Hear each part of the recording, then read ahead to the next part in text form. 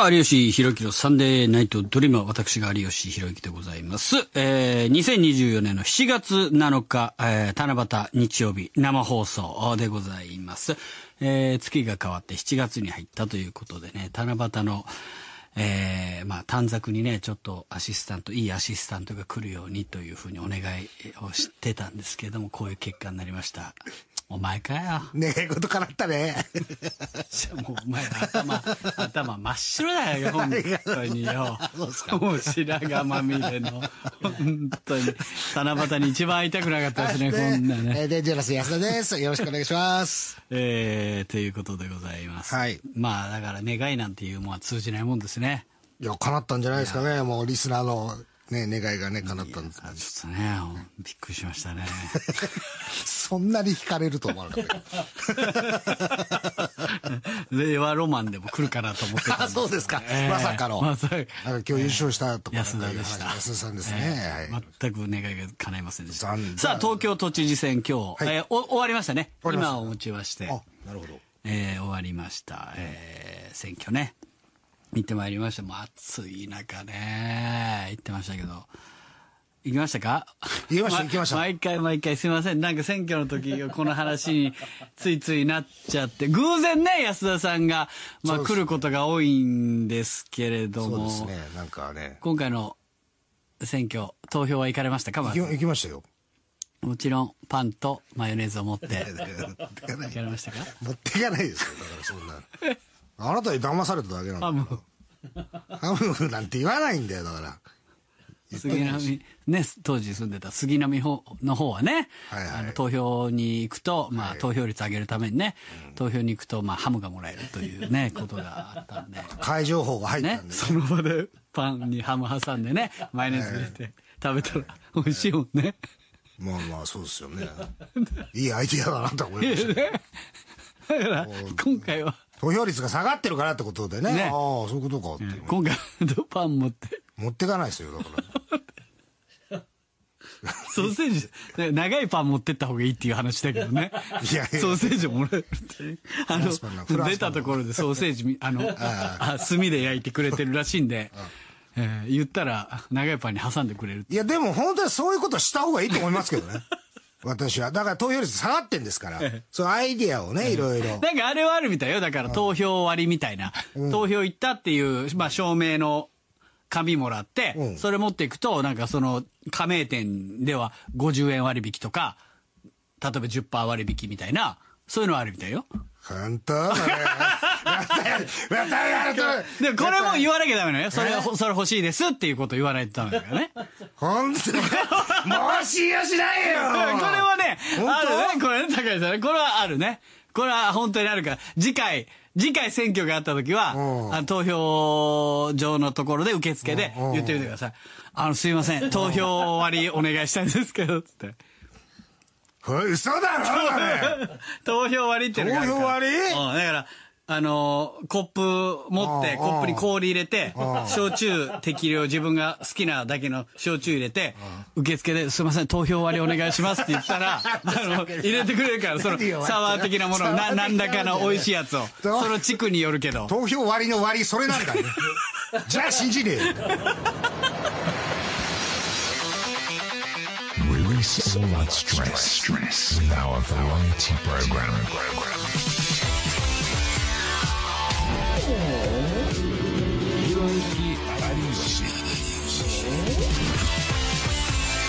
Sunday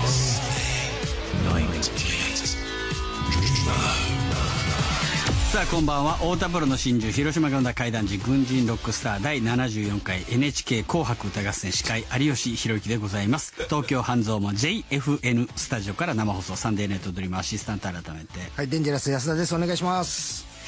ということでね、いろいろと、投票率を上げるためにね、いろいろ、もっともっとね、いろんなことやってほしいですけど。やった方がいいと思います。投票割ね、ぜひ。投票割もね、そういう割じゃなくてね、なんかその、ペイペイ的なやつとかね、ああいうやつでなんかあればね、みんな投票すると思います。そういうのもあるみたい。そういうのもあるみたいですし、本当ですか？もちろんそういうのもありますし、コップに氷と焼酎ちょっと入れて、すいません、投票割お願いしますって言ったら、それをトクトクトクトクトクっと入れてくれる受付もあるみたいです。もうそんな信用するわけないだろ。いつまでもいつまでもこんなバカな話してらんないんですけどね、まあなかなか暑いですからね、まあい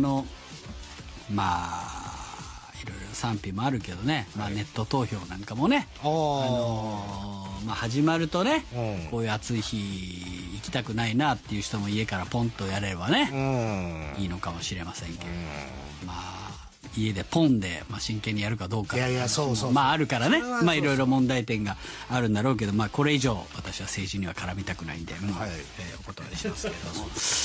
大丈夫です、絡んでないと思います酒で割るとかそんなこと言ってるんですけど全然絡んでないです大丈夫です、全然意見言ってないですから何の、ぜひね今度行く時は長いパンをねホットドッグ挟んでもいいような長いパンをねケチャップと、まあ、ピクルスと玉ねぎ切ったやつをバーッと入れてソーセージ入れてもらうだけの状態にしてぜひ投票所に準備整えすぎだろ有吉弘行さんでネットドリーマー、今夜も最後までお付き合いください。Stay Night Dreamer Live on air. Stay Night Dreamer Live on air. Sunday Night Dreamer.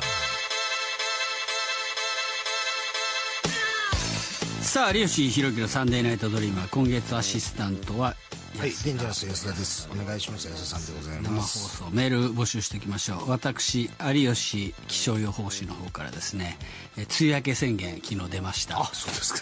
ということでテーマこちら、この夏のトレンド情報。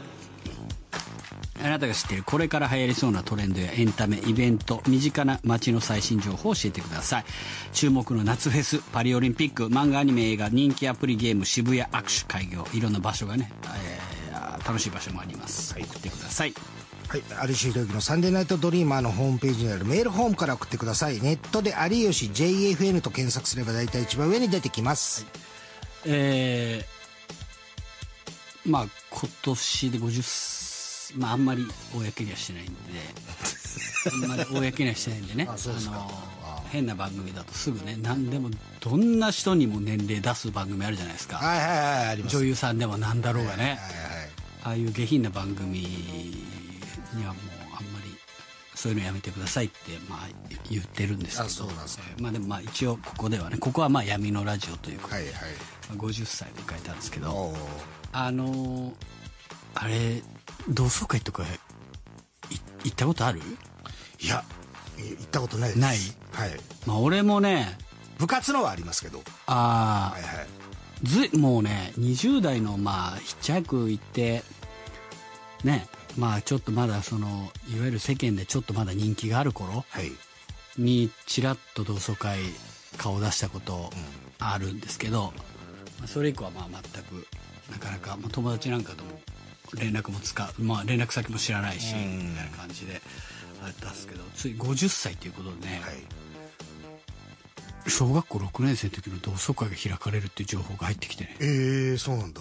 唯一一人だけ俺の電話番号昔からのやつを知ってたやつがいて、そいつがメールを送ってきて、あるんだけどと、俺もちょっとみんな付き合えないからなかなかちょっと行くのちょっとハードルが高いんだけど、俺がね、行くならば行こうかなと思うんだけどみたいな連絡来て、で当時の担任の先生ももう80歳か88歳、まあどっちかはちょっと忘れちゃったんだけど、まあベージュだから80かな、88だっけベージュは80だよね、80だったかな。だからベージュのお祝いも兼ねてみたいな話が来たんだけど、まあそれ結局スケジュールが合わなかったよ全く。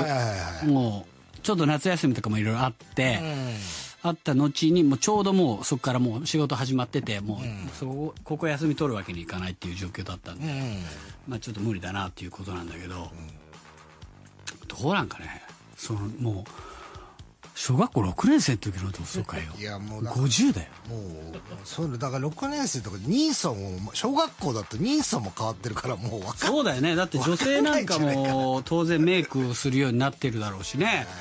その感じがもう全然もう分かんないでしょ。そうですよね。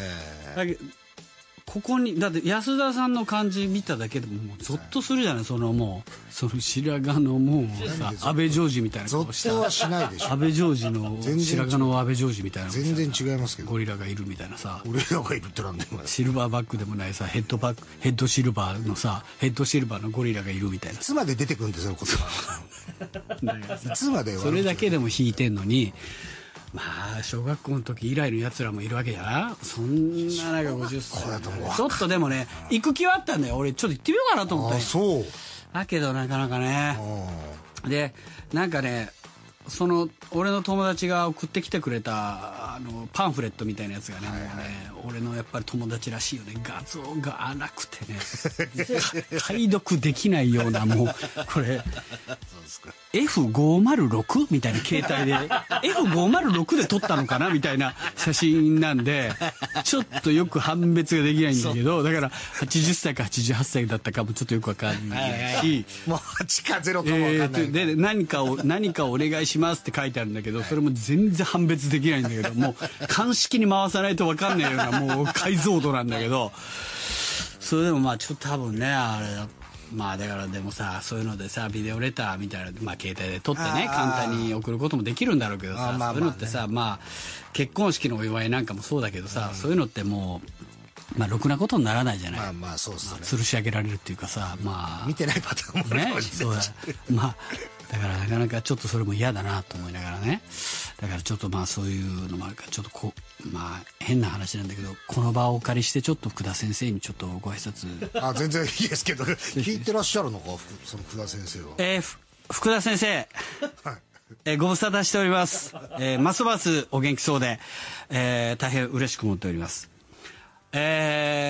今こうやって芸能界で仕事をしている大きなきっかけの一つとしてはやっぱり福田先生にですね、小学校6年生の時に、抜擢してもらった教育委員会の集まりでしたかね、教育委員会の集まりでそのお芝居をしたんですけど、その時に福田先生に主役に有吉君やってくださいと抜擢されまして、そこでお芝居をして、その時に大変福田先生にいつも怒られてましたけどもその時は福田先生に全て終わった時よく頑張ったね、素晴らしかったわよっていう、褒めていただいて、なんか時の、まあ、感動というかなんか達成感というか、そういうものが非常に嬉しく思えてですね、まあ、芸能界こういうお仕事に就きたいなと思ったような気がします。本当に今自分がこうやってまだまだ芸能界で活躍できているのは福田先生のご指導のおかげだと思っております。今回ちょっと、まあ、仕事の都合でそちらに伺うことはできなかったんですけども、次は還暦ですかね。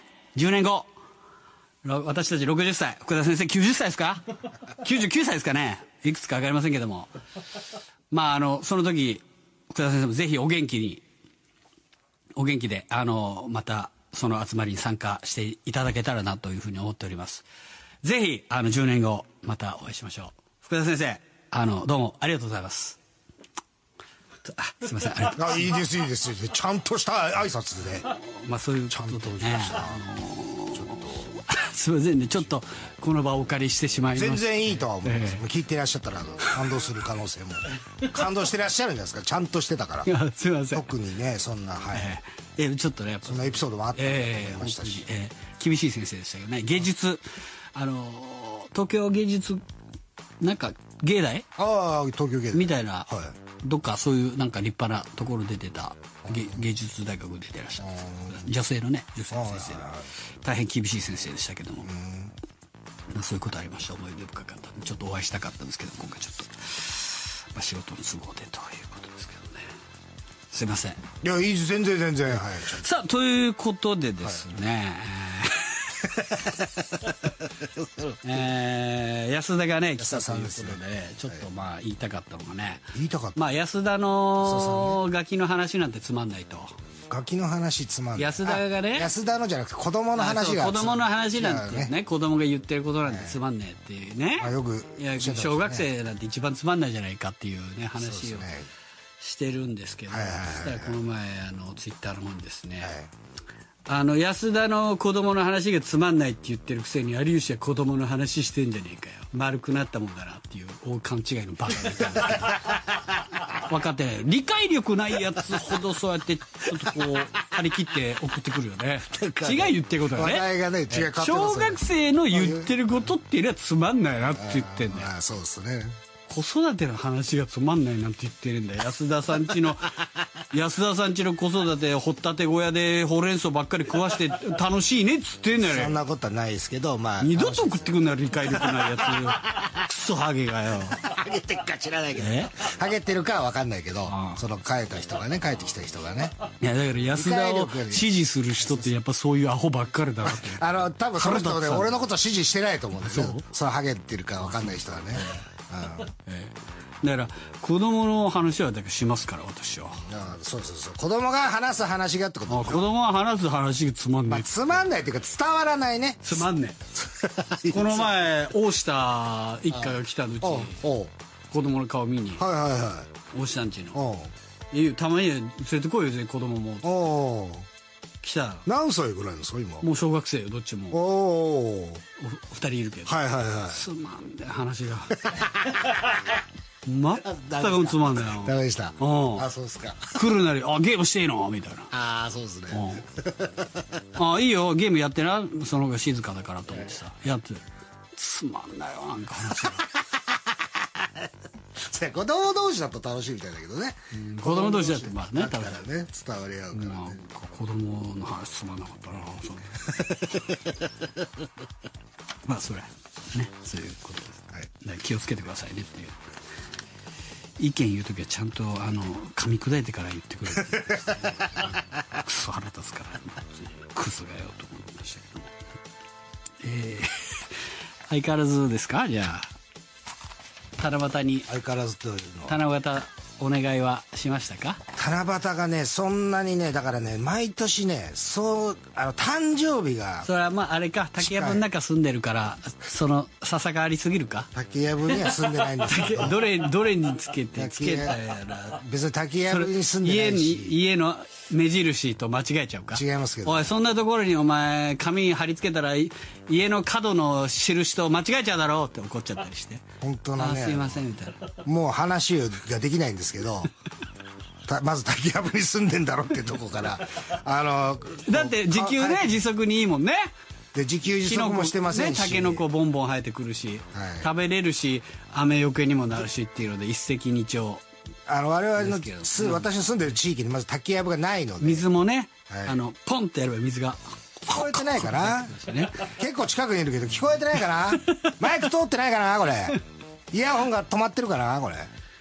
だからそういうあんまりやらないですか。誕生日がね近いんですよ。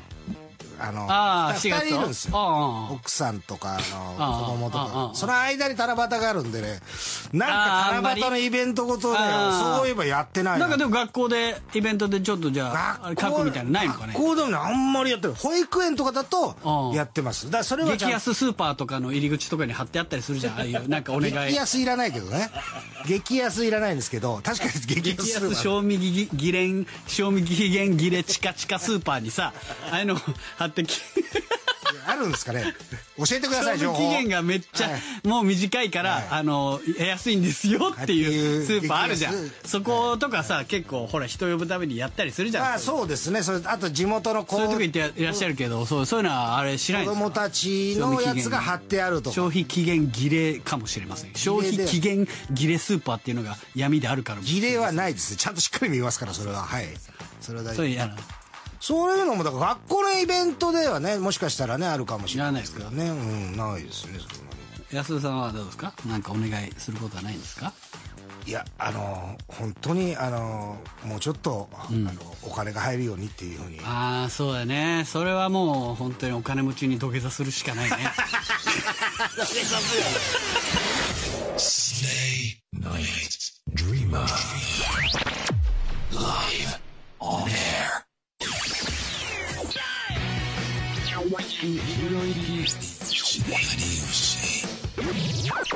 Sunday Night Dreamer さの葉さらさらお茶漬けで食べる。食べませんけどね。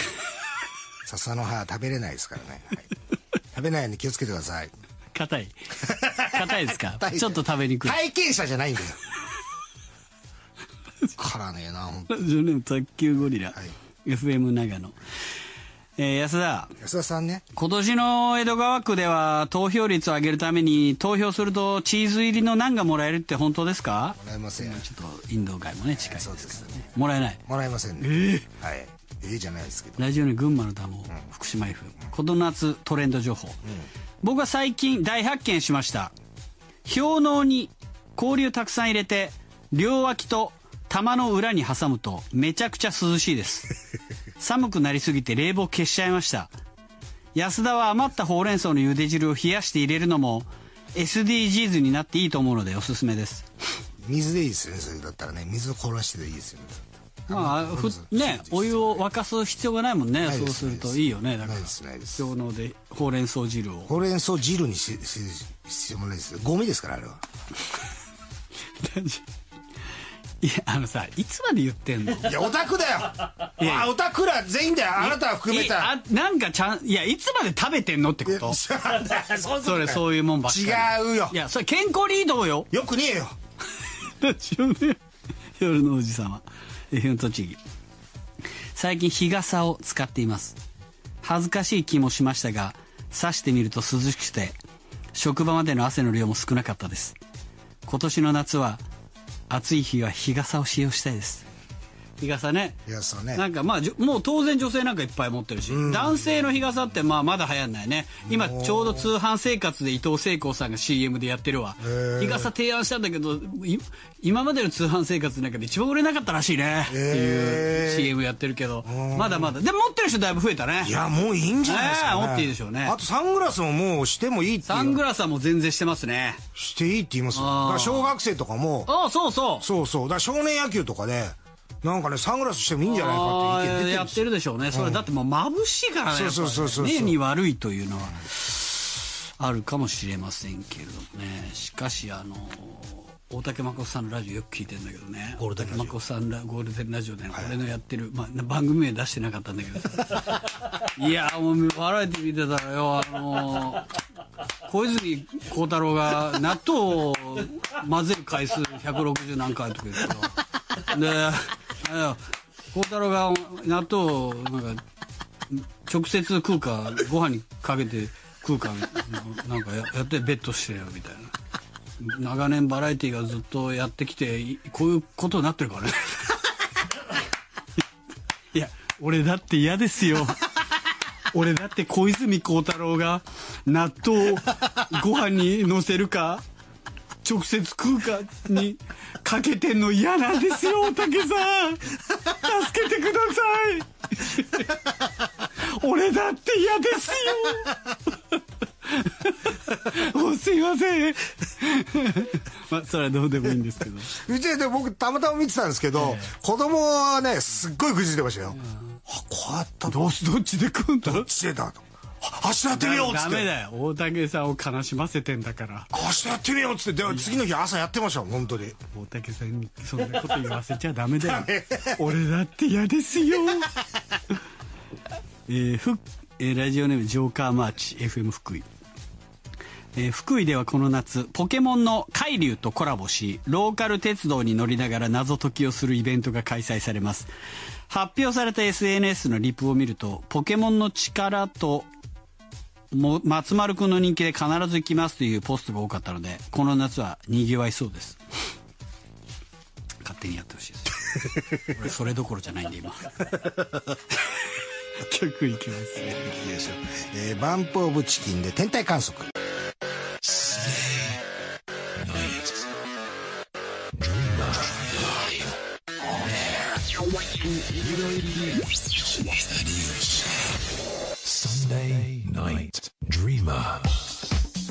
さあ有吉弘行サンデーナイトドリームは東京半蔵門から生放送です。はい、今月のアシスタントはデンジャラス安田です。続いてはこの1週間のニュースを有吉さんにスッキリさせてもらいます。まずはこちらのニュースから。宿泊施設版ミシュランキー発表。今年4月からフランス、アメリカ、スペイン、イタリアで各国初となるミシュランキーホテルを発表。そしてアジア圏で先行し日本版が発表され、108件のホテル、旅館が選出されました。余計なことするな、アホ。ミシュランキーはミシュランガイドのセレクションチームによる匿名の滞在や訪問に基づき、個性あふれる魅力的な宿泊施設を3段階で評価していますというの。うるせえ、余計なことするな。何でもかんでも格付けすんじゃないバカ。ボケがよ、本当に。権威主義だな、本当に。バカバカしいよ。どうぞ。どうぞ。どうぞ。そうじゃないんだよ。ぶった切って。意見ありそうな言い方。意見ありそうな言い方をしますけどね。はい。最上級の滞在を提供する3ミシュランキー。3なんですか、これはね。ですかね。三つ。まあ三つ星とか言いますもんね。三つミシュランキーですか。わかんない。よくわかりません。はい。強羅花壇、神奈川県箱根ね。はい。ホテルザ三井京都、アマネム、パレスホテル東京、フォーシーズンズホテル東京大手町、ブルガリホテル東京だって。行ったことある？ないです。俺はね、ないね。ないですか。ありそうな感じ。ありそうな感じ。意見ありそう。行ったことありそう。ありそうな意見。なんもないという結局ね。ありそうな話。ひろゆき有吉のありそうな話。どうぞ次のニュース。はい、じゃあ続いてはこちらのニュースです。飲食店向け AI 漢字登場。AI 漢字はどうなってんのかな。飲食店向け AI 接客サービス AI 漢字が開発されました。生成 AI の画像認識技術を、活用し AI で自動生成したキャラクターがグラスの空き具合を見ながらおすすめのドリンクや料理を提案、乾杯の挨拶にも対応するそうですということでございます。まあ人間もここまで行っちゃうともう来るとこまで来たなという感じはしますね。さあ、次ありそうな、なんか意見がありそうなないという全くないと意見はないのにAI が全部決めてくれんの？決めてくれるんじゃないですか。飲んでないですよみたいな。まあでもそうやね。まあそういうのをやらせるとまたねハラスメントに当たったりとかいろいろするからそういうことになるけど、多分まあもうちょっとしたらAI に対して厳しいじゃないかみたいないうこと言うやつが出てくるだろうね。お前ちょっと AI に対して言い方きつくないかみたいな。そうですか。そういうことを繰り返してたらさ、やっぱ AI が人間のことよく思わないよみたいなことになってくるじゃん。そうですかね。多分そろそろそっちまでいっちゃう。結局学習だからね。はいはいはい。人間のこと嫌いになってきてるよ最近 AI が。あるでしょ絶対。そうですか。まあだから俺も七夕の国っていうドラマ、ディズニープラス始まってます。すいませんね、ディズニープラスのこと。いや見れるんです。まだ見てるだけです。ディズニーごめんなさいね。ディズニープラスまたごめんなさい。これすいません。何？いやごめんなさい。はいね。お金有料。いや違う。ごめんなさい。じゃ見てる。これすいません。見たよ。ガーニバル見たよだから。あなたのですよ。ガーニバル見たよ。その時ごめんね、なんかお金使う。いや違う見てた。その月入ってた。大会してないし見てる。でさ、七夕の国シーズン3話全3話で終わり。3話で終わりなんですか。ね。こうやってね手にね漫画見てる人は知ってるけどね、うーっと集中してね、うーっと手と手の間にねうーっとこう黒い丸がね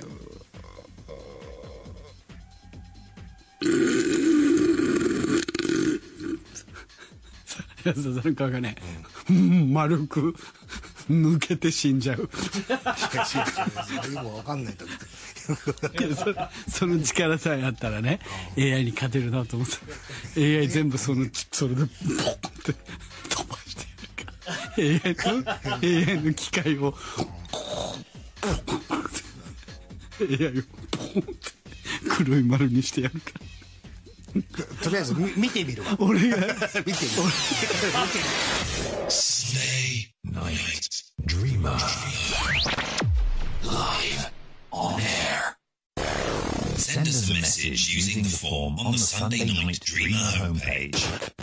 www.jfn.jp/dreamer Sunday Night Dreamer。ちょっと俺言いたかったのは、AI の反乱ねは恐れなくていいっていうこと。俺その手の届くものである私がいるから、AI の反乱が起こった時は俺がその黒い球体で AI をね殺してやるから安心しろっていう話をしたかった。したかった。そうですか。ないですよね、その能力がね。ないです。いや、あったらあったらの話。あったらもう安田さんなんてそんな口聞けないよ。マジで敬語だと思うよ。いや、そりゃそうですよ。当たり前でしょ。恐ろしすぎるよ。俺来ないよ、ここに。いつ殺されるか分かんねえの。来なかったら探しに行くよ。やめてくれよ。そんなに。手の届くものだからね、俺だって。いや、でもちょっと見てみます。見て絵にあれした方がいいです。余裕のある月でいいです。余裕のある月にまた見てください。いや、入ってんですよ、ずっと。ディズニーが、子供いるから、ディズニーチャンネル入ってるんです。はいはい。しかしこの前思ったんだけどさ、三井のすずちゃん、あるじゃん。広瀬すずちゃんだっけ。三井不動産のさ、三井のすずちゃん。この前見てたらお姉ちゃんの方広瀬アリスちゃんさ、戸田建設の CM やってたよ。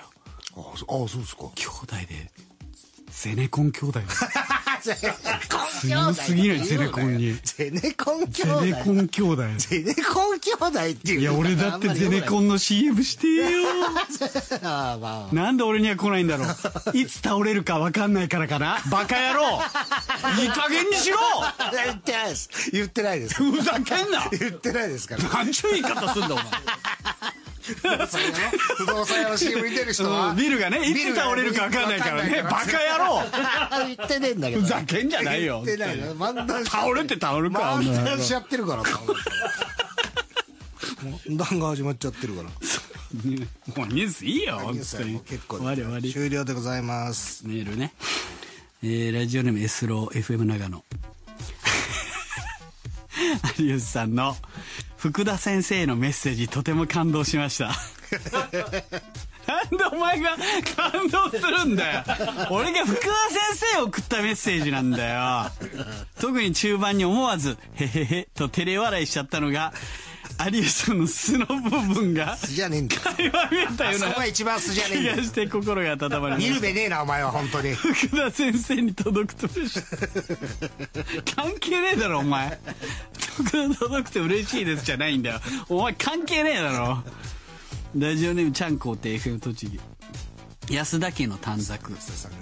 安田家の短冊には野菜の皮がもう少し柔らかくなりますようにって書いてありました。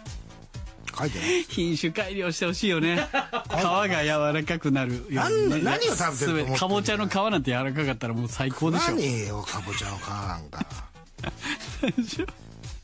FM 栃木ちゃんこうて。安田家の短冊にはいつか人が食べる前のケンタッキーを拝めますように。ふざけんなよ。ふざけんじゃねえよ。スープね。スープ取ってじゃねえんだよ。ラジオネーム黒羊 FM 群馬。この夏のトレンドね。4年前に制作発表され延期が続いていた伊藤潤二さんが手掛けたホラー漫画が原作のアニメ渦巻きがアメリカのアニメ専門チャンネルカートゥーンネットワークで全4話放送予定ですが、本日久々に公式 X が稼働し声優の情報が公開されました。その中にありました、勝利松崎の名前が。すごい。松崎さんアメリカデビューが確定です。すごい。借金返させましょう、ね、これでねドルでもらうんでしょうから。ああそうですね。ドルで返させましょうね。はいはい。渦巻きね読みましたよ。ああ怖いんだよね伊藤さんの漫画ね。まあいいでしょう。さあ、コーナー参りましょう。町の賢者。あなたはワンカッパーダンボーラーが町の賢者となって世直しいろんな人にアドバイスを送ってもらいます。ラジオネームカンパシ太郎 FM 岡山。ネット記事を漁っていると香水の8、香水曲ね、香水の8今も笑顔という興味深いニュースを発見しました。URL を開いてみると、そこにはエイトが8月7日にシングル曲を配信リリースすると書いてあり、無垢な笑顔のエイトの写真が写し出されていました。続けて記事を読むと、2022年に香水のタイ語バージョンをリリースするも、現地で全く言葉が通じていなかったことを知ったエイトが発音を猛特訓し、タイの人気バンドスニムヨックとのコラボをすることにより、進化させたタイ語による香水が収録。エイトのラジオ番組ブルームーンプレゼンツイケてるタランチュラではこの曲がオンエアと書いてありました。おい、なんだよこの記事。香水のエイト今も笑顔って、そりゃなんでエイトが笑ってない前提なんだよ。あと通じないタイ語バージョンの香水って何？あとラジオ番組のイケてるタランチュラってなんだよ。エイト笑顔で頑張れよっていう。確かにね、ひどい書き方するの、これね。そうですね。ああ、ろくなやつらいませんから、ネット記事なんてマジで。笑顔だろそりゃ。イケてるタランチュラって何？そういうタラン和訳したらってことでしょ。なんかその言葉に。いや、これだからラジオ番組の名前よ。ああ、そうなんですか。好きなんじゃない、タランチュラとかが。違うんかね。面白いね。あげとこうかな、久々。最近パンあげるのずっと忘れてた。ああ、そうですね。ラジオね、群馬のダム福島 FM。超人気ハリウッドスターヒュー・ジャックマンが55歳になってからお肌のお手入れに本格的に力を入れ始めたというニュースが話題になっている。誕生日を迎えて以来、目のクマやシワを防ぐために約2万円のアイパッチを愛用するようになったそうだ。わかるな。俺も老化対策してるからすごく共感できるよ。シワにならないように金玉を毎朝引き伸ばしたり、近所のスーパーで半額になってたガムを1週間噛み続けて顎を強化したり、しこった回数カレンダーに記入して記憶力アップしたりしてる。最近は肌を大事にするためにお風呂も週に1回にしてるんだ。もしジャックマンが今度日本に来るなら一緒にスキンケアについて語り合いたいから、この番組にいつでも連絡してねって。ジャックマンって言うなよ。フルネームで言えよ、ヒュー・ジャックマンって。ジャックマンって言うなよ。腹立つな。ジャックマンって言うんだろう。ラジオにカンパチ太郎 FM 岡山。里田舞の地元にそびえ立つ札幌ドームは、プロ野球日本ハムが本拠地を新球場に移した後初めてとなる昨年度の決算で最終的損益がおよそ6億5,000万円の赤字になることが分かったそうです。ああ、俺より借金してる人いて安心した。お礼として札幌ドームさんに借金の先輩として今後どんな生活がしたら借金が減るか、借金を減らす生活7か条を教えるな。一つ、腹が減ったらしこって忘れろ。一つ、火を通せば何でも食える。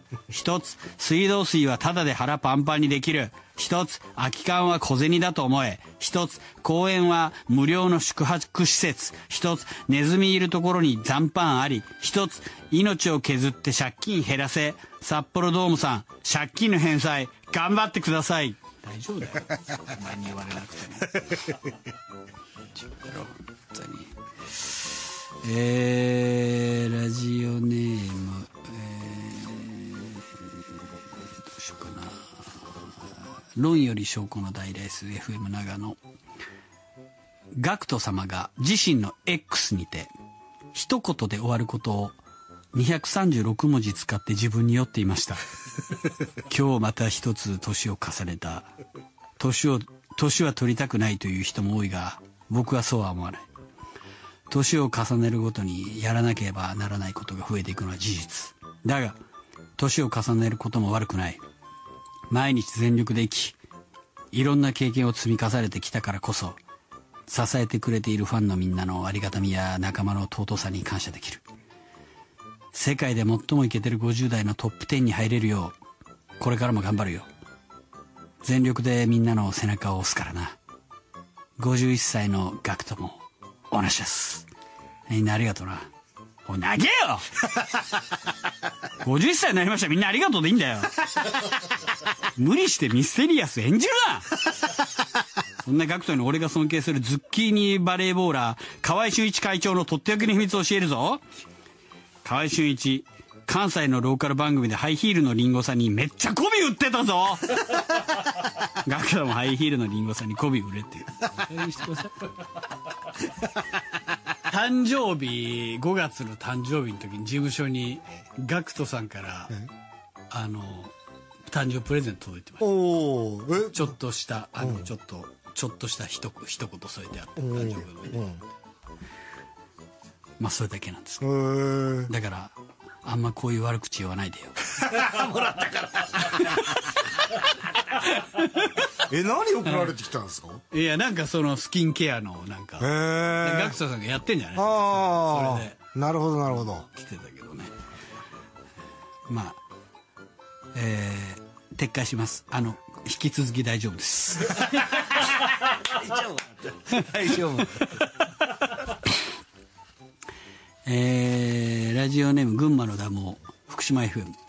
タレント竹内ほのかさんが出演した番組で兄である竹内涼真さんとのエピソードを語っていた。竹内さんといえば何でもぶっちゃけてしまうキャラで NG なしと言われている。兄の話をするときは6秒考えてからお兄ちゃんの名前を出せって言われてると明かしていた。わかるな。俺もよく考えてから言葉を発しろっていろんな人に言われる。上司に残業しろと言われたら残業代出ますかとすぐ聞いて怒られるし、飲み会で美味しそうな料理が来たら全部一人で食べていいですかと言って怒られるし、風俗で無料のオプション全部お願いしますと言ったら冷たい目で見られたりする。ほのかちゃん、きっと竹内涼真君もいろんな失敗をしてるから君に小言を言ったりするんだよ。だからアドバイスとかされてうるせえなと思ってもちゃんとおじさんと龍馬くんのことを思い出して成長していってね。約束だよ。いい先輩持ったね、竹内ほのかさん。いい先輩じゃねえんだよこいつは、ね、芸人さんとね、ちょっと付き合ってますなんていう話をね、この前番組で聞きましたよ、私誰と付き合って。そうなんですか。言おうかな。いや、まあだって NG なんでしょ。そうだよね。そうなんでしょ。実は言っちゃおうかな。たまにはこういう爆弾発言しないとな。なかなかないですけど。言っていいのかな、こういうことでも言わない方がいいよね。いや、まあ本人がねちょっと NG。粗品です。本当かどうか。炎上も本当かどうか。本当かどうか。炎上目当て。炎上目当てかい。じゃあ違う。竹内ほのかさんと粗品は付き合っています。違うんでしょ。違うんでしょ。いや、だからそれ本当か嘘かがちょっとよくわかんないんだけど。何これ。以上です。CM 袋。Stay night dreamer live on air。さあ、有吉弘行サンデーナイトドリームは1時間経過というところですけどね、爆弾発言が出てしまいましたけどね、本当にね。芸能界の情報屋としてはね、やっぱりこう。違うんでしょ、でも。芸能界、お笑い界の梨本勝として。そうだったんですか。知らなかったです。バンバン言っていきたいと。全然知らなかったですけど。芸能界のとっておきの情報バンバン流していきたい。今後ともどもよろしくお願いします。ラジオネーム一匹やり FM さん。安田さんはブラウン管のテレビからネズミが出てきたことをディズニープラスって呼んでますか？言ってません。ブラウン管テレビないですし、はい、だいぶ前からないです。ラジオネームバスケットカウント FM 宮崎。安田さん、笹の葉は成長しきったものは硬くて食べられませんが、まだ青くなりきっていない白っぽい状態なら食べられるみたいです。天ぷらレシピが結構ネットに上がっていました。おめでとうございます。いりません。いらない情報募集してないですから。いらない情報をいらないです。俺らも感謝しよう。ダサいよ。ダサくねえよだから。ダサい。あざーすじゃないんだよ。そんな怒っといてさ、やるんだから。やらないですよ。ないんですから。売ってないです。ラジオネーム、マルチンテック FM 群馬。安田はサングラス買う金がないだろうから目に醤油塗って日光遮ってますか？どうやってやってなってますか？マスカーじゃねえんだよ。遮ってますか？遮ってマスカーじゃないんだよ。手にしろ。あーだよお前。手にしろなんだよ。ラジオネーム頭の中の野菜畑 FM 岩手。安田はサブスクに入っていると言っていますが、そのサブスクって地方のローカルテレビですかって。全然かかってねえし。思いつきで書くの採用すんな、こんな冷めること言うなよ。なんだよこれ。通してるのもおかしいんだからいや、それより爆弾発言のちゃんと否定しといた方がいいんじゃない？なんで？ちゃんとだからだってちゃんと否定して炎上させたいから。炎上させたいって問題はありますよ、多分。炎上させたい。だってネットニュースになりますよ。炎上芸人ですから。炎上芸人。お騒がせ芸人ですから。そうなんですか。いつからこんなからこうなったの？さあ、ということで一部の地域の方この時間でお別れ。また来週も聞いてください。お相手有吉弘行とデンジャラス安田でした。この後も聞ける方引き続き。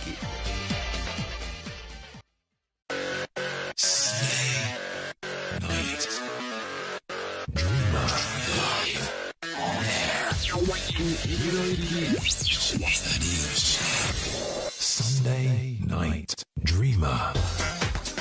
さあ、2024年7月7日日曜日、時刻は夜9時になりました。この時間から2024年7月7日、はい、七夕の国ですね、はい、殺さないで。安田の頭を吹き飛ばしましたけどもね。時刻は夜9時になりました、はい、この時間からお聞きの皆さん、改めましてこんばんは。第74回 NHK 紅白歌合戦司会の有吉弘行です、はい、今月のアシスタントはデンジャラス安田です。東京半蔵門 JFN スタジオから生放送サンデーナイトドリーマー2024年上半期 JCJK 流行語大賞。出しすぎだろ、上半期とか下半期とかもう出すな、もう上半期にネタがない。大変だなお前らも。年間の方がね、とは思いますけど、はい、人部門だとね、アイリット、韓国の5人組ガールズグループと、韓国のなんとかグループみたいないっぱい、なんか M なんとかみたいなとかね。あとニュージーンズって言いますよね。ニュージーンズ今はね出てきてますよね。いっぱいいますよ、ニュージーンズは紅白出てましたから、私会いましたよ実際に。ああ、そうでしたっけ、なんか BTS のところと揉めてるなんか女性のプロデューサーの人にも挨拶しましたよ私いい人だったよ。そんな事情は知らなかった。すごくいい人だったよ。あ、そうですか、そうだよ、ミーアイっていうやつね、ミーアイっていうね、クリーピーナッツ、そうだよね、しなこさん、中島ゆのんさんだって。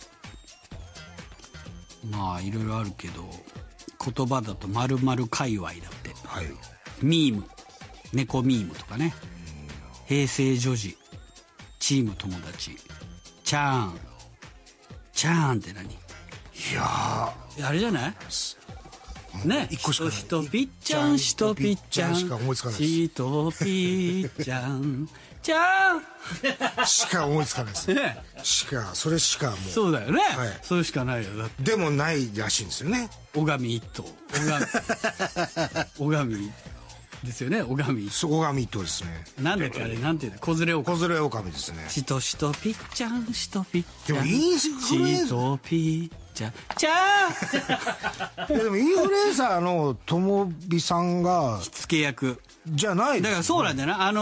チャーンの人がもう大人になって今インフルエンサーやってんじゃない？あの人もだいぶおじいさんだと思いますけどね。あの人ももうピーちゃんちゃーん今また再ブレイクってことこれ。もう待っていろですけどね。まあとにかく私は今 E テレしか見てませんので情報を遮断してますんで、まあたまにね七夕の国とかそういうのは見てますけど基本的に民放は E テレしか見てませんので、こういう情報をお断りしております。わかりますね。それはわかる。E テレしかついてないのはわかります。そうですか。はい。忍者のお散歩そろりそろり、忍者のお散歩そろりそろり、いざとなったらアスリートポンあんま歌詞の内容がよくわからないですけどね自慢のエンジンですよねどんどん、何ですかそれ続けていったんですよ。おじさんが歌わないでよ。自慢のエンジンどんどん燃やせでしょ。それはミットでしょ。それ何？違います。その続きですよ。今のやつ。人ピッチャー？人ピッチャーじゃないよということですけどね、今日はこの夏のトレンド情報ということで、はい、夏のトレンド情報ね、聞いておりますけども、先週あれだったんですけどね、やっぱりこのクソ暑い夏はやっぱりチューブだろうっていう話でした。なんか聞いたらそうでした、その話してましたね。チューブかサザンでしょうね、やっぱりね。まあでもそうですね、おじさんたちはね、世代的にそうですね。あとは何、夏歌ないの？夏の歌いっぱいテレビで夏歌とかやってるけどね。やってますけどね。まああとだゆずだ、夏色って歌があるぐらいだから。夏色ね。ああ、そうね。はい。でもやっぱり夏休みでしょうね。一番いいのは。先週聞いてたの。力が湧くよね。先週聞いてたやつのご本人を見てる感じですよ。ご本人登場？ご本人登場みたいな。ご本人じゃないんだけどね。ご本人じゃないんですけど、前田さんじゃないんですけど。湘南で見えた吉津の君は関が困惑してたやつですよね。関と。夏の少女一度お願いしたいね。やばやばじゃないんだよ。同じことやって同じやつやるなよ。気に入ったら毎週やってますけども。歌詞をね。でもね、まあ当時の歌詞なぞるとそうなるんでしょうね。の出てくるだろうね。いろいろドラマとかもでもそうよね、全部ね。はい、アウトっていうようなことはアウトっていう歌詞がいっぱいあると思いますよ。マンピーの G スポット G スポット直接すぎるけどね。今ちょっとダメなんじゃない？いや、まあ大丈夫なんじゃないですか。そういうことじゃないですっていう。ああ、そういうことか。はいはいはい。夏の少女一度お願いしたいね。ハラスメントですね。これ違うって言えば違うじゃん。違いません。ハラスメントです。夏の少女のマンピーの G スポット G アウトなんでメドレーですよ。いやメドレーだった。メドレーですから。メドレーだった。メドレーですから。全然気づきませんでした。ちょっと敏感になっててすみません。敏感になりすぎや。それ一番ダサいから。敏感になりすぎちゃって自分で自滅してるっていうのは。何で怒られてんだよ。何で怒られて、先週に引き続きのネタを披露されて、そこに対して乗っかっていろいろやってたのに。マンピーの G スポット一度お願いしたいな。それ本当にメドレーですかそれ？いや、そうですけど。Sunday Night Dreamer Live on air. Send us a message using the form on the Sunday Night Dreamer homepage. www.jfn.jp/dreamer. Sunday Night Dreamer. 続いてはハラスなんですけどね、これ今安田さんに言っててなんか思ったな。なんかちょっとやっぱりコンプライアンスとかね、そういうことで自分で勝手に自分で狭めてるパターンあるけど、ちょっとこういう社会派なことやってる場合じゃないかな。社会派すぎるからコーナー変えてもいいかもね、そろそろ。もうバカバカしい方がいいかも。やっぱりちょっとさっきのマンピーの G スポットとかやってて、この番組に足りないのエロかもね。そうですか。ちょっとエロ、足りないかな。ちょっとこう社会派なネタやりすぎてるかも。ああ、そうですか。ちょっとこれじゃみんな頭固くなっちゃうね。頭固くするんじゃなくてあっち固くしないとね。もうエロい。もうエロいでエロかねえんだけどね。下ネタってだけなんだけど。おじさんの下ネタってだけ。なんかほら、なんかないの、なんかほら、ちょっと下ネタ、大人のチンプレー。大人のチンプレー。いや、全然。大人のチンプレー。全然いいんじゃないですか。なんか。思いますよ。おしっこドライブスルーでおしっこしてたんですけども、気づいたらおちんちん出したままバス戻ってました、みたいな。大人のチンプレー。そんなことあるの？みんながジルジル見てなんだろう、おちんち出したままバス乗ってましたよ、みたいな。あるあるじゃないからな、でもな。多分あるあるではないけど、まあでもいいと思いますけど、全然。いや、そっちのちょっとやっぱみんなの頭固くしてたかもね。勝手にこんなハラスメントのことやったりとかして、弁護士である私が。でもそんなになんかこのコーナーそんなにハラスメントですかっていう感じでなく、硬いなんかそうでした？それこそ NHK のさ、ほら二角師匠の法律相談。ありました、ありました。はい、さあ、行列のできる法律相談所とかさ、行列とかさ、あったじゃない？ああいう、まあね、ちょっと勉強になって、ためにはなるんだけど、ちょっと硬いっちゃ硬いよね。このラジオでやるには。ちょっと大人のチンプレーみたいな、ちょっとした、ね、大人のチンプレー新しいコーナーとして聞いてもいいかもね。全然いいんじゃないですか。もう古いラジオに戻していかないとダメかもね。逆に。ちょっと最先端行き過ぎてるかも。そうでしたか。まあ今日はやりましょう。内容がでもね、そんな。ハラスですね。はい、お願いします。ラジオネームエスロー、FM 長野。行きつけのお弁当屋さんでいつも通りミックスフライ弁当を頼んだんですが、店主がご厚意で、ライスを特盛りにして、エビフライを2本サービスで入れてくれました。お会計を済ませると店主の奥さんが、お兄ちゃん、いつもありがとね。午後もお仕事ファイトと私を送り出してくれました。私は一言も仕事をしているとは言っていませんし、無職なのでクーラーの効いた部屋でアニメを見ながら弁当を食べるだけなんですが、有吉先生、私はお弁当屋さんを騙していませんよね。お弁当屋さんに無職がバレたら私は何らかの罪に問われるんでしょうか。申し訳ないので明日からミックスフライではなく、しばらくのり弁にしようかなと思います。ね、ちょっとこうなって。全然社会派じゃないですけど、全然違いますけど。もうみんな日曜日の夜明日から仕事だなって憂鬱なのにさ、もう法律だなって、ね、頭がね。ことないと思います。もうちょっとリラックスさせてやりたいね。これはでもそのまま続けてたら、まあ詐欺罪に当たるでしょうね。そんなことないでしょ。で、10年赤い月、FM 栃木。僕は、しこった後のザーメンを便所に流しています。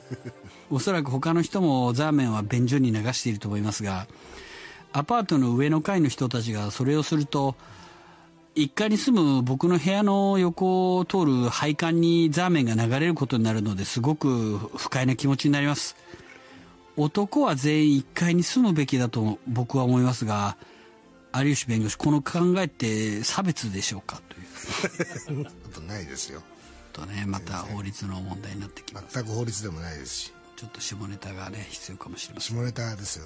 何回ザーメンって言ってんだって話ですから。まあこれは基本的には1階に住むべきではないでしょうね。まあ自由でしょうね。結論何回でもいいっていう結論。ラジオネーム三平 FM 栃木。こんな時代なのでハラスメントになりそうな単語は自主的に伏せてお伝えします。ほら、こうやって気使わせてるんだよね。なるほど。先日60分5000円の健全なマッサージ店に行きました。担当者は50代の女性 A さん。最初はごく普通の施術だったのですが、太ももを揉まれている際に A さんの指先が私のKT 袋に触れました。気のせいかなと思ったのですが、KT 袋へのソフトタッチは続き、私の P は完全に B してしまいました。B した P に気づいた A さんはにやりと笑いながらフル B 状態の P をささっと撫でてくれたため、これは T こきしてもらえるのでは、もしかしたら F まであるのではとH な期待をビンビンに膨らませたのですが、今やんねえのかよ。その後も KT 袋への必要なソフトタッチが続くだけでT こきも F もなく普通に施術は終了しました。有吉先生、KT 袋だけをずっと触ってくるこのお店は本当に健全店なのでしょうか。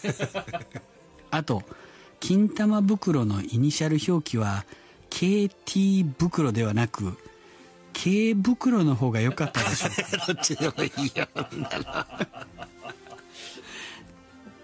KT 袋でいいんじゃないですかね。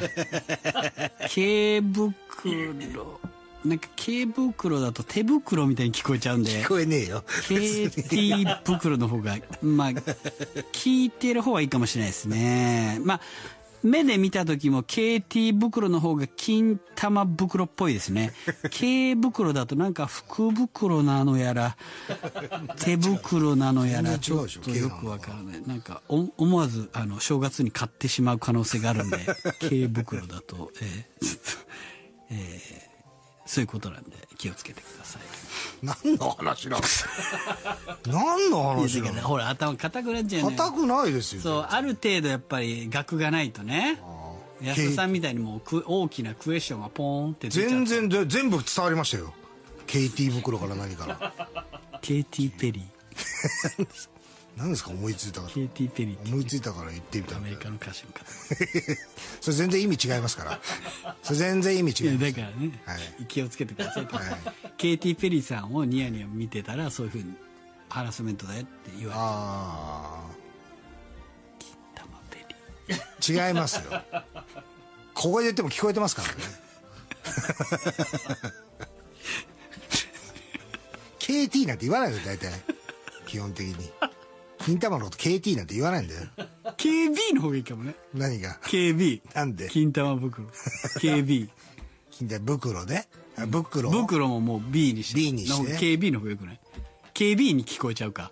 KB 員から苦情来るか。KB 員には聞こえないよ。KB 員には聞こえない。KB 員の人からクレーム来ちゃいけない。クレーム来ないと思うよ。警備員の人には。もう俺らの仕事金玉袋だっつってる子もそんな人いません。ね、いませんいません。ラジオに黒豆みっちゃん FM 三重。うちの息子がと話し始める人は話をしている人の男の子供の話をしているのか自分のチンコの話をしているのか全く分かりません。チンコの話ならやめてくださいセクハラですよと言えますが話の内容を最後まで聞かないと判断できないためどちらにせよハラスに当たると思います。確かにそうかもしれないですね。いや実はうちの息子がですねどうしたんですか学校でですね硬くなっちゃってですねどっちだじゃないんですから本当にね東京03じゃないんですからそんなネタねそんなネタね以上ハラスでございました、ハラスもそろそろねそうですかあれかもしれませんけどちょっと安田にもうちょっと考えさせます安田さんにね安田があれでまとめてこいなエクセルで表計算して日記、皆さんの日記を盗み読みラジオネームプユルクルク。東京駅で駅弁何買うか1時間ぐらい迷ってたら新幹線乗り遅れそうになった。決断力が欲しい。そうそんな迷うバカなんじゃない日記だからねしょうがない。日記だからね、フジモンはもう牛肉ど真ん中ですって毎回必ず。ああそうなんですか、決まってんだ。参考になったんでしょう。なってないと思いますけど。ラジオネームガリガリ坊主、部屋があまりにも汚かったので1年半ぶりに掃除機をかけたのだが30分経ってもハウスダストの赤いランプが点灯している。俺の部屋は4畳半だぞというですね。これ俺を笑わせようと思ってんじゃない日記っぽくないだろう。ラジオネーム赤い月 FM 栃木。近所の大きめの公園でやっている乗馬体験のポニーがめっちゃ汚かった。なんか親近感感じた基本的には汚いだろうね、そんなだって毎日洗えたりするのもかわいそうだもんね、だってねああいうもんってね。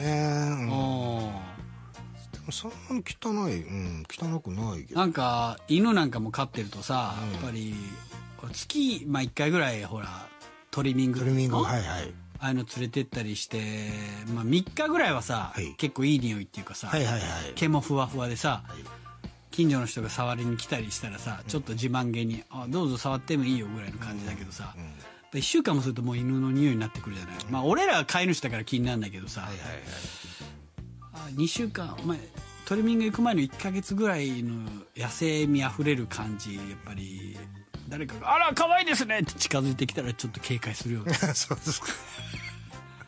さあすいません、犬の話しちゃって。なんでですか。すいません、何かごめんなさいこれは申し訳ない。いやいや、なんかね、買いたくても買えない人いるから。いや別にそういう買いたくて買ってないわけでもないです。やぶだとね、なかなか。まだそうだと思う。蚊が多いもんね、蚊が。蚊が多いわけじゃないです。フィラリアいっぱい打たなきゃいけない。竹やぶ住んでたら野犬みたいな感じになるでしょ。だとしたら。以上です。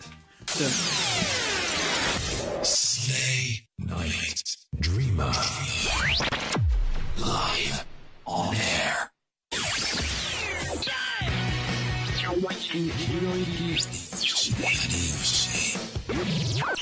Sunday Night Dreamer。東京半蔵門 JFN スタジオから生放送、有吉弘行サンデーナイトドリーマーですけども、ラジオネーム野生の豚骨ラーメン。安田さんは人の畑になっているキュウリを見たら、夏のキュウリ一度お願いしたいねって歌いますか？畑泥棒じゃないですから、絶対やんないです。やんないですよ。お願いもしないですから。ラジオネームホタルイカハンター FM 富山。先日ファミレスで流行りの AI 配膳ロボットが頼んでいないスイーツを持ってきました。店員さんに伝えて引き取ってもらいましたが、安田なら食べますか？食べません。ラジオネーム福は部屋干し FM 岩手。安田トウモロコシの芯は加熱しても食べにくいぞ。やってねえんだよ。ちょっと待てよ、この夏のトレンド情報どこにあんだよ。なんだよ安田。来ました。ラジオネームサンドの飯よりフライドチキン FM 栃木。埼玉県八潮市にクレーンゲームが大量にあるゲームセンターがあるんですが、そこには店員が味や健康上に問題がないことを確認した上で、賞味期限が切れたお菓子を並べているクレーンゲームがあります。そうなの？あるの？そんな SDGs のための取り組みということもあり、手が不器用でラジオの台本をめくることで精一杯の安田でも簡単に取ることができる難易度、ぜひ行ってみてください。だってそんなのがあったんだ。安いね。探したな。いろんなものがあるね。ラジオのチロリアンペロチョ福島 FM。昨今の暑さなんとか乗り切るべく、ソニーから発売されているレインポケットという名の冷却家電を購入してみました。首にかけるタイプの家電で通電することで体の熱を吸収し、搭載されているファンで放熱して冷却するもので、保冷剤や首元に当てているようなじわじわした冷え方なんですが、購入して2週間体力の消耗がだいぶ抑えられている気がします。これから夏本番、暑さが増してどれだけ太刀打ちできるか分かりませんが、レオンポケットに期待しています。レインポケットかな。レインポケット、これちょうど片瀬里乃さんが使ってらっしゃるって言ってたわ。へえ。私これあれ買って使ってるんですけど、つってちょっとコードが首のところに、首の服の間から出ちゃうんで、はい、ドラマの撮影の時とか隠すのがちょっと難しいわって苦情おっしゃってたわ。でまあ俺ら関係ないもんね。なんか金属のバンが背中にピタッと当たってみたいな。へえ。あ、そういうやつなんですか。どうなんですかね。ちょっとでも片瀬さんも涼しいって言ってた。医者に勧められたって。へえ。あ、そうなんですか。ラジオネーム赤い月 FM 栃木。大人のチンプレイ。もう来たじゃん。もう来たよ。これにちょっと、これによりますね。あ、なるほど。女上司とボーリングに行った時、上司がこのボールなんか小さいわねというので、こう言ってやりました。それ僕の金玉です。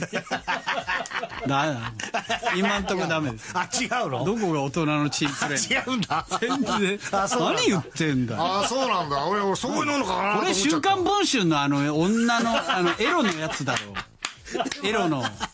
週刊文春の1ページあるやつ、エロの。でもそこはほら大人のじゃないですか。文春。あれ結構新人の記者がやらされるんだってね。そうなの。そうなんだ。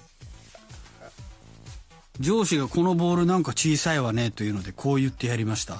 それ僕の金玉ですよね。なんだよこのアメリカンジョーク。アメリカンジョークじゃねえよ。いい加減してくれよ。ほんでなんであいみょんのラッキーカラー差し替えでチューブなんだよ。チューブ？じゃあチューブに聞いてください。ああ夏休み。Send us a message using the form on the Sunday Night Dreamer homepage. www.jfn.jp/dreamer Sunday Night Dreamer。 さあ、東京半蔵門 JFN スタジオから有吉弘行とデンジャラス安田がお送りしております。結構大人のチンプレーが結構来てるまあまあちょっといろいろメール来てる。ああ、そうですか。ラジオの群馬のダムを福島 FM、はい、有吉さん、確かに今僕たちに必要なのはエロかもしれません。毎週ハラスのコーナーに送るために六法全書を開きながら送ったり、裁判傍聴しに行ったりと気を張りすぎていたようです。これから僕たちの脳にエロを届けるため、サブリミナル効果で数秒に1回エロい単語を言ってもらえると助かりますということでね、マンゴスチンということですけどね言ってくんだ。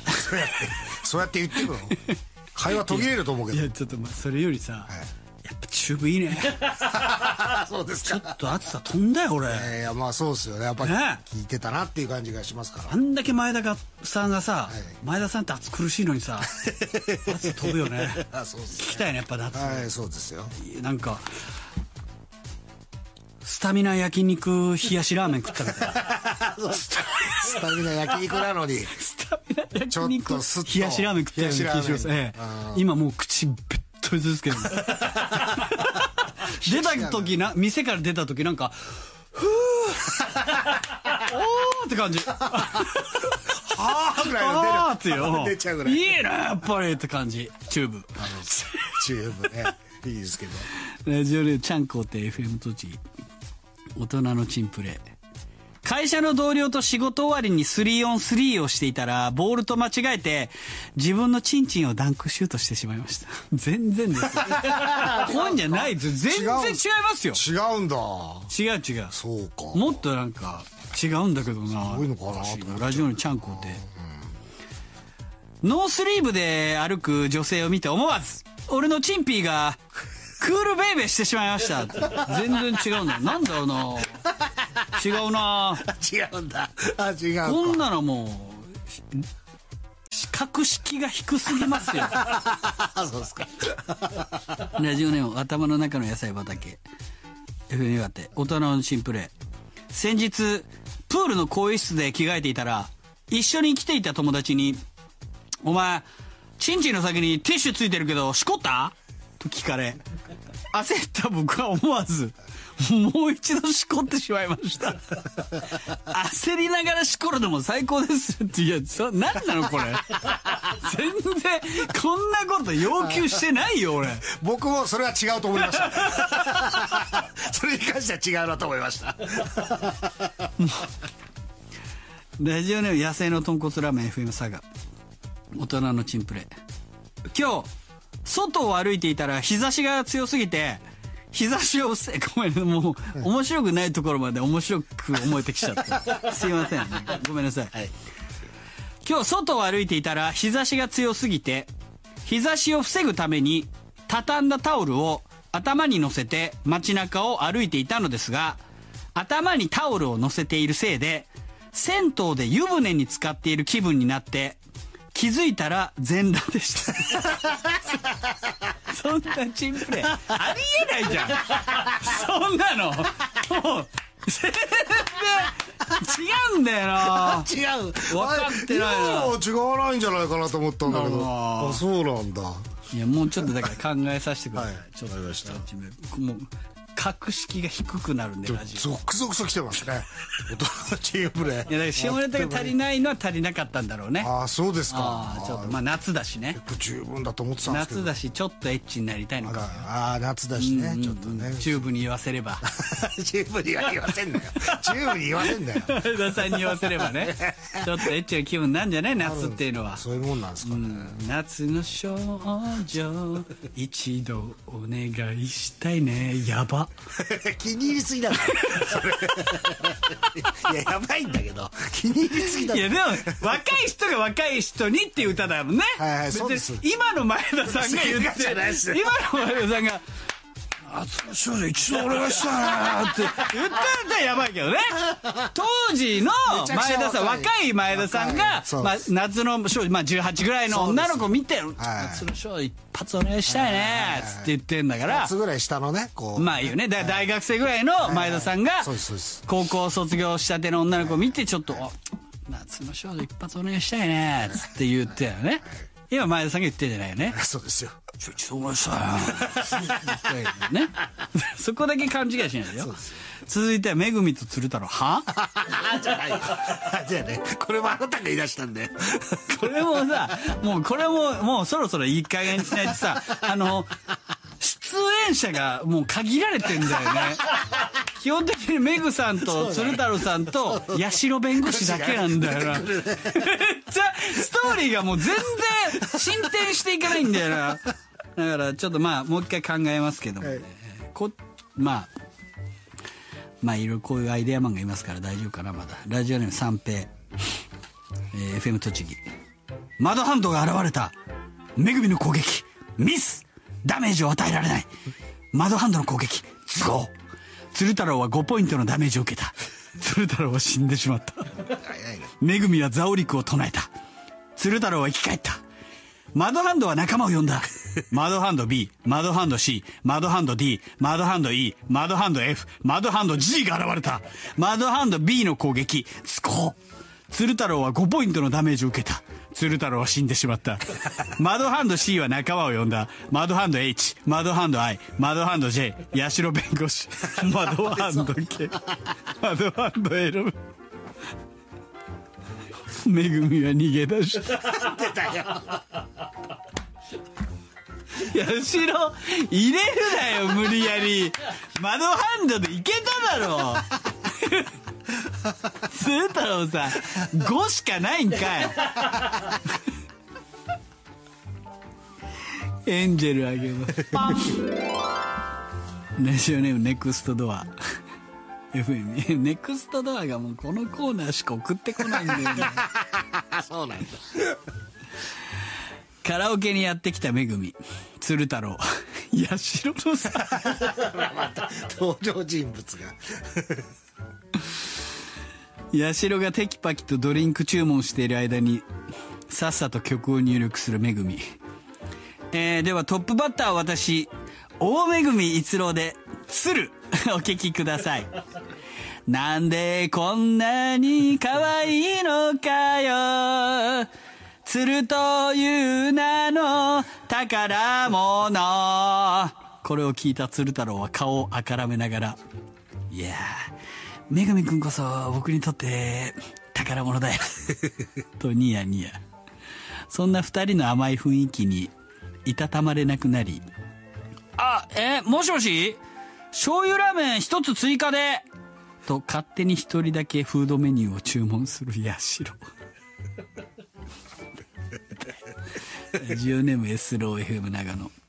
2年後の東京オリンピックに向けてカーリングの練習をするめぐみと鶴太郎と八代弁護士。スケートリンクでめぐみがストーンを投げた瞬間、ねえねえお腹すかない？先にもぐもぐタイムいっとく？と鶴太郎が八代弁護士を食事に誘っていた。めぐみがやっぷやっぷ頼む、こすってこすってと大声で指示を出すも、リンクの外でバナナを頬張り始める鶴太郎と八代弁護士。ストーンは無情にもターゲットには届かずセンターラインで止まってしまう。で、おい、俺の分のバナナもある？とめぐみも鶴太郎と八代弁護士のもとにかけていく。そして3人はバナナを頬張りながら、明日も昼帯の収録頑張ろう、うん、そうだねと楽しく会話をしながら英気を養っていた。もうだってめぐみと鶴太郎と八代になってんじゃんもう。こちらもそろそろね新しいコーナーに変えますんで、もう私もお昼の帯番組目指さないことに しましたんで、はい。そうですか。ラジオネーム赤い月 FM 栃木。UNOをするめぐみと鶴太郎。手札が残り1枚になった鶴太郎は「めぐちゃん行くよ」と言って大きな声で名字の「UNO」と宣言してしまった。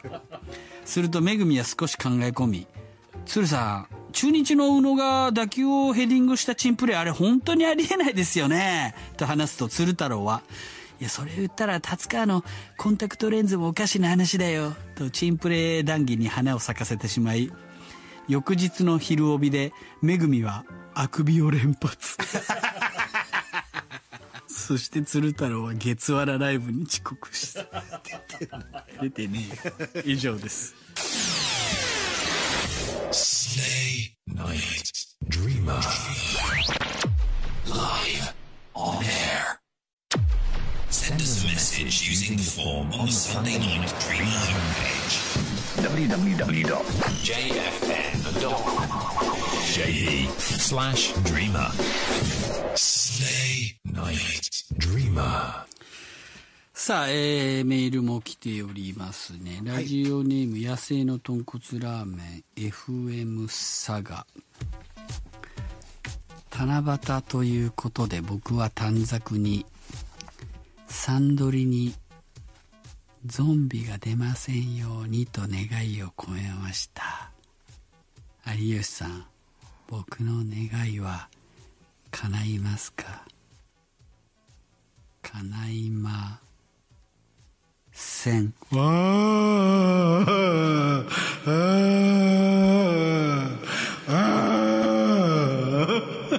すいません、おしっこを漏らしてしまいましたね、安田さんが。してないんですけど準備してたけどダメだったね。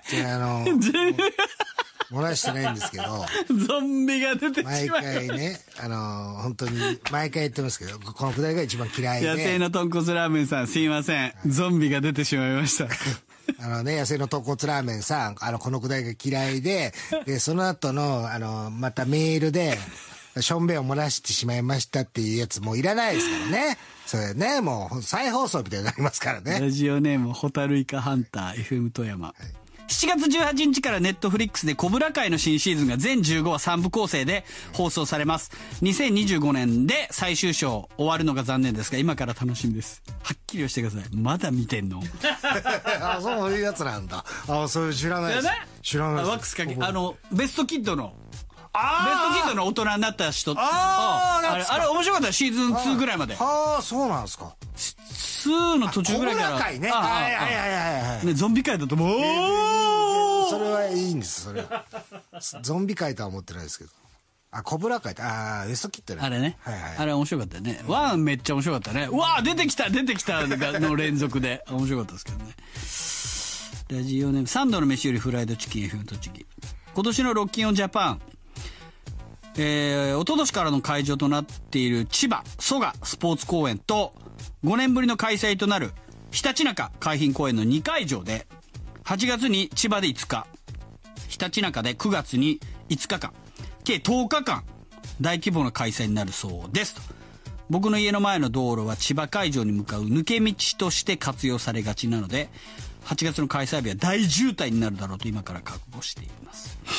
こういうのね、なかなか大変だけど、しょうがないよね。そういうこともあるよね。そう、10日もやるんだ。じゃあもう爆発だね。ついにもう中さんどれが出るんだろうな聞きに来てよ、チューブさんのやつ。出るんじゃないですか、それね。はい、夏のイベントですから、やっぱり。ラジオの少年 S FM 長野、広島県の廿日市市にある父安ダイヤモンドプールがこの夏で営業終了。60年の歴史に幕を閉じます。解体後の跡地には広島東洋カープの大野練習場と大野寮が移転し、2029年頃開業予定。幼い頃何度か行った思い出の場所なので、最後にもう一回行こうと思っていますという。こう有名なんですよ。ここ結構有名なんだけど、俺なんかも田舎者だから全然全く思い出がないんで、広島の人なんでね、ちょっと懐かしいでしょっていうテンションで送ってくれたんでしょうけどさせんちゃう情報としてくれたんで、そうですね、そういうのがありますよっつって。最後は短歌、五七五七七。自分の感じたことに日常の出来事を31文字に整理して表現をしていただいております。こういうコーナーはなくならないんです、なかなか。いや、これはもういいんじゃないですか。短歌とか日記とかね。そう、それは定番のものはいいと思いますよ。めぐみと鶴太郎とかね。カラスとか、ああいうものは結構頻繁になくなる可能性がありますので、ご注意ください。ラジオネームレタスサンド FM 栃木。炊飯器洗わず5日後カビまみれ、梅雨ならではの可愛いハプニング。可愛いですか？汚いですか？ちなみに今日は短歌ですけども、今月安田なんで安田さんね、女子のコーナーも募集しておりますので、女子からね、安田ね、女心が分かりませんので、女の子の、女性リスナーの皆さん、女子のコーナーもぜひ送ってください、ね、女性が送ってきてくださいね。ラジオの全さすらい FM 三重。大谷が1本打った同じ日に尿道結石2粒出し勝つ。しょうがない、おじさんすぎるよ、冗談が。大人のじゃないですか。大人のじゃないの。大谷は1本だろ、俺なんて2本だぞ。ラジオローリンローリン FM 群馬。地下鉄に迷い込んでたカラス見て、お前は俺かと気づくこの頃。いいように言うなよ、お前羽もねえだろ。くそ。ラジオネームナックルボール FM 滋賀。スマホ持ちハンディファンも持ってたらチンコガラ空き蹴られりゃ終わり。これでもジロジロ有吉って番組で結構そのなんていうの、ドラッグクイーンの人たちのねことを結構やってんだけど、ああいう人たちの間で金玉をもう体内に入れちゃうっていうか、グッと隠す、で前張りするっていう、でどう見てももっこりがないじゃんっていう技術を持った人がすごいっていうのがあるんだって、そういう業界で。めっちゃ痛いんだって、もう激痛も激痛なんだって。でもそれグワッと入れて入れちゃうんだって。もう昔でいう空手のもうコツ掛けっていうね、そういう技術があるっていうのを漫画とかで見たことあるけど、それ結構実際にやってるみたいで、結構すごい。それで金玉入れてもうめちゃめちゃ痛いのに踊ってんだって。慣れとかもないわけですもんね、それね。まだ慣れないだろうね。分かるよね、男だろうね。めっちゃめちゃ痛いからね。ラジオのチェーンギャング5。原付のガソリンキャップが開きません。走れる距離はあと2キロかな。大体で分かるってこと？毎回。ちょっとよくわかんない。ごめんなさい。交渉すぎて。どういうことだろう。いやだからもう給油がランプがついてるけどっていうことじゃないですか。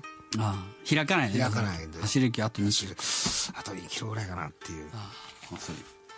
ラジオのシドジェット気流 FM 宮崎。チンチンに定規をあてがい7センチ。押し込みかさ増し20センチ。意味ないだろ。誰に対する見栄なんだよ。以上です。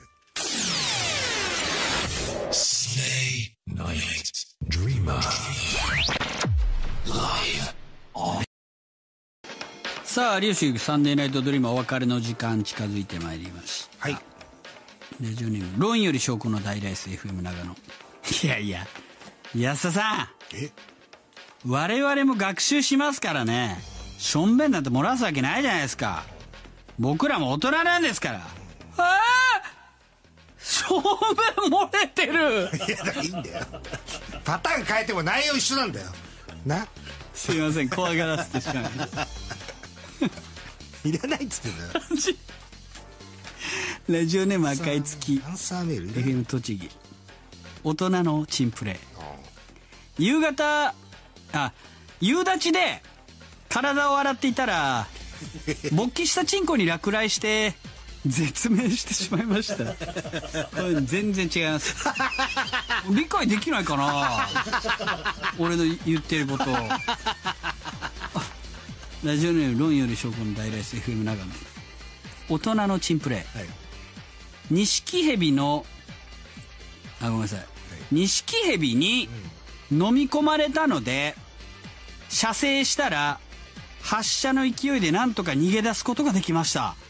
いやー、人生って何が起こるか分かりませんね。全然違うから全く違うよ。何なのこれ。ふざけてない？ラジオに杉並のクレイジーボーイ FM 岩って大人のチンプレー。止まんないね。家の当番のお風呂掃除を頑張ったご褒美としてオナホを使ってしころうと思ったらオナホが見つかりません。恥を忍んでお母さんにね、俺のオナホ知らないと聞いたら、何言ってんのあんたは、つけてるじゃないと言われ、股間を見るとオナホをすでに装着していました。驚いたあまり射精してしまいましたが、そこはクールにありがとう助かったと言って今年みそじの貫禄を見せつけてやりました。まあこういうことでしょう。こういうことじゃねえよ。またちょっと一行します、はい、まあこういうことがあってもいいかなと。止まんないですね。でもね、本当ね、すごいですね。まあちょっと頭固い社会派の番組になりすぎてたかもしれませんね。今反省をしてなってないと思うんですけど。まあということで今月は安田さんとね、お付き合いください。お願いします。女子のコーナーお待ちしております。女性からお願いします。お相手有吉弘行と安田でした。また来週お会いしましょう。さよなら。